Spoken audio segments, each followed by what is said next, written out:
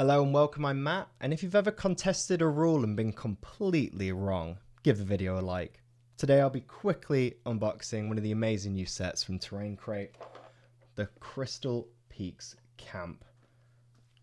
To give you a speedy rundown if you're new, Terrain Crate are a line of incredibly detailed pre-assembled scenery, so no glue required. Feel free to empty this box onto your gaming table and just get stuck in.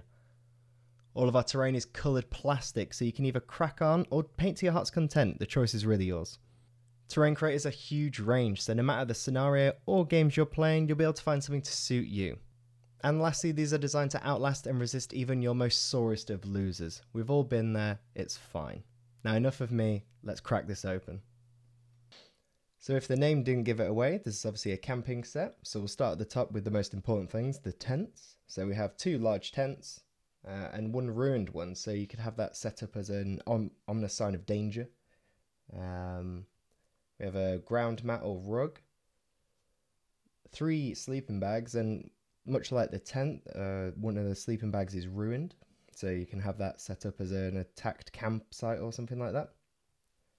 Next up is a fire pit or campfire, and like our old set with the cooking pot, you can remove the fire.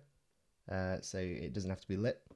We also have an outdoor bin, and if we move to this row, this is more of the like general bits and bobs to fill your campsite. So we have a cooler with the contents spilled out on the floor, a barbecue, a little basket with some food on it, a little duck, because why not?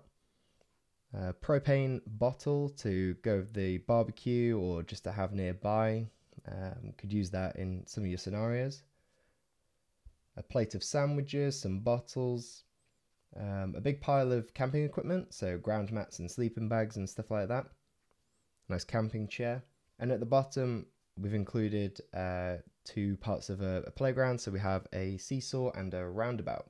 So as you can see, just a ton of stuff to fill the campsite, and also because of those ruined pieces, you can have it sort of a different tone if you really want.